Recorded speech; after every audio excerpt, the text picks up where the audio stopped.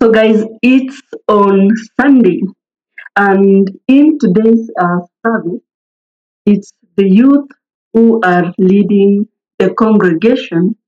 So, my church is called African Inland Church, and it is actually a Protestant church.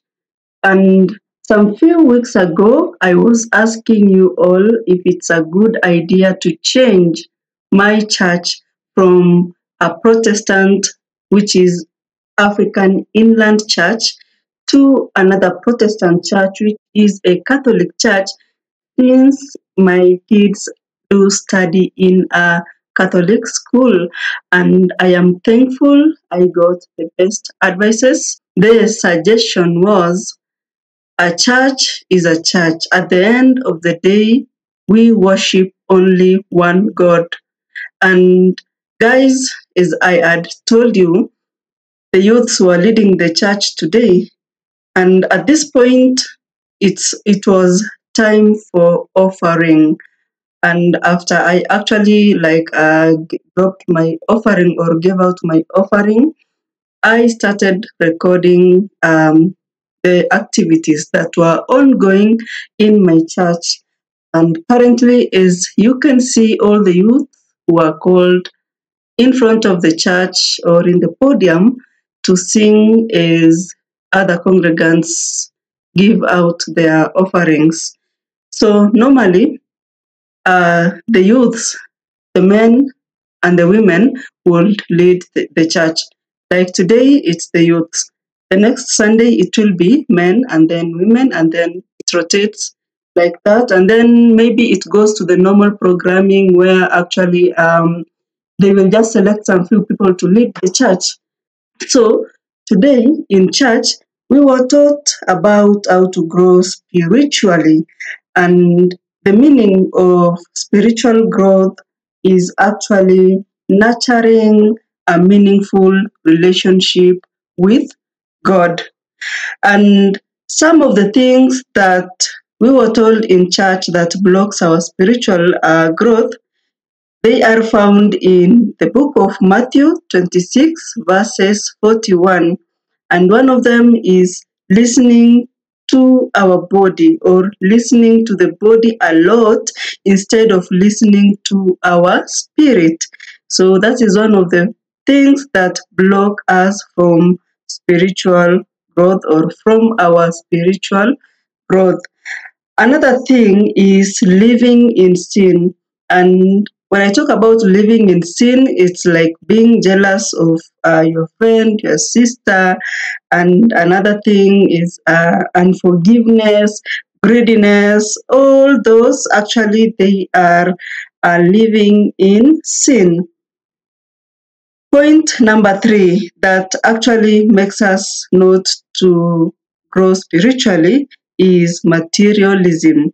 That one you can find it in the book of James 1 verses 17. And the last one is laziness. So next time I will tell you about things that can make us grow spiritually and the benefits of spiritual growth. So that's what you were taught in church, and I hope you've learned something. Now, the following day on Monday, I actually participated in my normal routine, waking up at 5:30 a.m. in the morning, preparing the kids to go to school, and after 6:25, me and my bike cycling to the gym. And actually, you see the GoPros, they normally show as if it's not even dark. I never understand why. Even if I film a video at 6 p.m. heading to 7 p.m., like it will be a little bit darker, but at the same time, the GoPro would actually record it in such a way that it's not dark.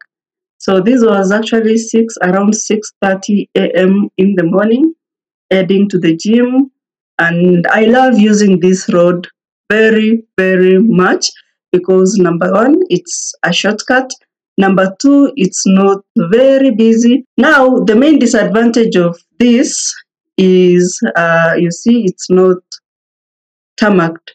So a lot of dust is there in the road and a lot of stones. But I'm not saying that to complain about anything because this is our life here in Africa.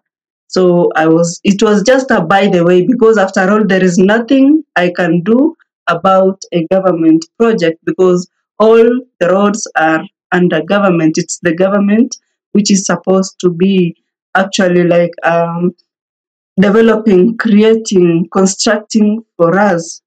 It's the job of our government. And as you can see, the road is not hilly and not steep, but better. And sometimes you will wonder like you are in a somehow flat surface, but if you cycle, you feel like it's really hard. It's really, really hard to cycle. I use a lot of energy. Now that is the beauty of topographies. And when you walk on the same surface, you will not feel as if it's a hill unless you are only cycling. Here, I was on a downhill going to the gym still. And my good people, the main challenge that I have now is like I'm supposed to stop eating rice, anything that has a lot of carbohydrates. It's really tough, but I'll just try my best. I was talking with my friend yesterday and she told me you can never drop something like just instantly. You just reduce the amount until it reaches a point where you will not, like the body just gets used to the amount of food that you take. But you can't just wake up and say, today I am not taking sugar. Like it can't happen. You just reduce because of the body, like it's already used to. And my good people, I actually love going to the gym in the morning because it gives me the freedom to plan myself well during or for the rest of the day. I would go, especially on Mondays, I go actually for aerobic sessions, Wednesdays and Fridays. It's always vigorous. It's always like we actually do a lot of aerobics during those 3 days, and it normally takes away my energy. Another thing, I'm supposed to be taking 2 meals in a day. Oh my God. I am still learning that. I am still learning to be sincere because I am not that kind of person who takes large portions of food at the same time. I love taking, and I am used to taking small portion of food, but within a short period of time, which I came to learn later that it's very dangerous and it's not a good eating habit to eat all the time. Like every hour, you are just there ingesting something. Each and every hour, it's not good. But if you actually take your meals at a specific time, then the best. But again, I was told if you want to lose weight like really quickly and within 2 weeks, if you just decide to cut everything to do with carbohydrates, sugar, vegetable cooking oil, and eat a lot of boiled stuffs for 2 weeks continuously, you're going to lose weight automatically. But my question is, how fast will the body adapt? Because for me, it has been hard, like extremely hard for the body to adapt to these changes. I tried it for 2 days, but for the third day, like my body really needed something sugary. It's like when I go to the gym, when I come out, I just feel like taking something sugary. So normally I love taking sugarcane. I feel good after doing that. And now this brings me to alcoholic people. I now understand why it's really hard for them to like just stop drinking like that, like instantly. And that's why most of the people go to rehabilitation centers to be assisted. Wow. When it comes to our bodies, when actually you become big bodied or fat, it's always very hard for it to reduce. So, or I would love to encourage you to live healthy, eat healthy, not just anyhowly. Because a gym, when it comes to going to the gym, it's a matter of having an interest. Otherwise you might stop attending fitness session. Like you can't just wake up and tell someone, let's go, let's do this. The person must have made up their mind and accepted to attend these sessions. For me now, it's my second month, and I am grateful that I am really enjoying, because since I started, like my body, I feel like I've been very active. I have been I've been very active. Number two, I feel very light. As much as the body is still big, I feel extremely light. Extremely light. Like now, climbing a hill, even by walking, is not an issue to me. Before it was an issue because I will breathe heavily. But now I don't breathe heavily, and I can easily go uphill.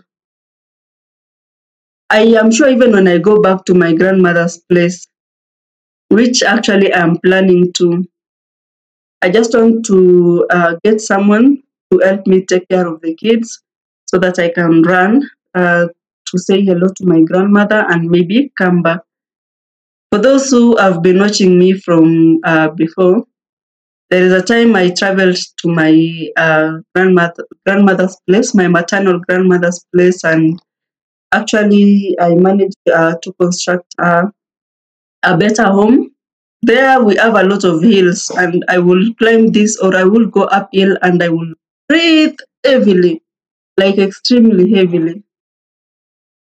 So now I just want to go and test myself. I want to go and climb and go that up. My grandmother has actually been going that hill for the last over 30 years. And that is why when you look at her now, she looks very young. And some people will actually be like, is she really your grandmother or your mother? It's because of the hill. So, guys, I'm almost arriving at the gym or in the gym. Guys, this English, we are not perfect in it, but we're just trying to communicate. We are almost arriving, and here it's another. I don't know how to describe this road. You can imagine a repair was done here, but it doesn't look like some work happened, because now it is more dusty than even how it was. At some point, you will feel like putting on a mask, but at the same time, you can't put on a mask as you are cycling, because there is that breath that you normally take in. Like, by the way, when you're cycling, it's really hard to wear a surgical mask in order to prevent the inhalation of this dust. But I hope in the near future, our governments will just consider constructing tarmacked roads, because they are the best. They are smooth. You see this? When I'm riding, I'll just have to look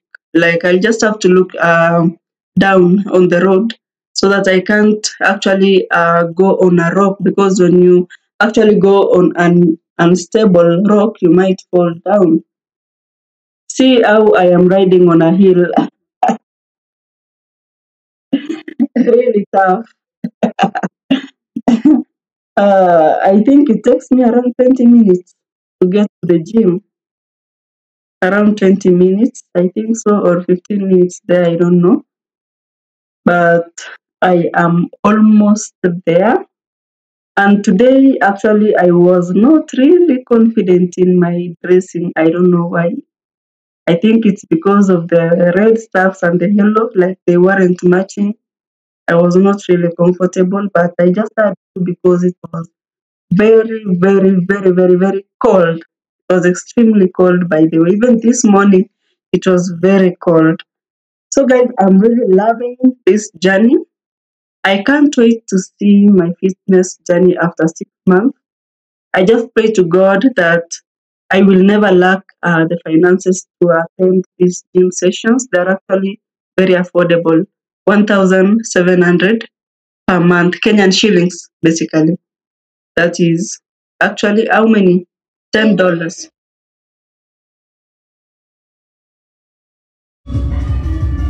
What's up, guys? So it's actually my 30th or 31st day of my fitness session. I thank God that I'm going on well. So actually, it's time to do the renewal. You see, like in a month. But this time round, I'm not going to pay the 100 for registration or yeah. Yeah, I'm not going to pay for registration. I'm only going to pay this. It's a renewal for the gym session. Per month, it's 1,700 or 100 Kenyan shillings per day. So outside here, we have an exhauster. So this is what normally empties our septic tank. So these are wastes from this building. And these are the cars that are normally used to do the waste collection. So guys, I'll see you in the evening, or maybe I'll just go on vlogging while cycling back at home. So the same friend that I normally come to the gym with, and Mr. David is our official instructor on this other end of the aerobics. On the other end of weightlifting, it's Mr. Terence. So, Mr. David, maybe you can say hello to our people again today. I just want to say every day make sure you work out every morning and eat clean.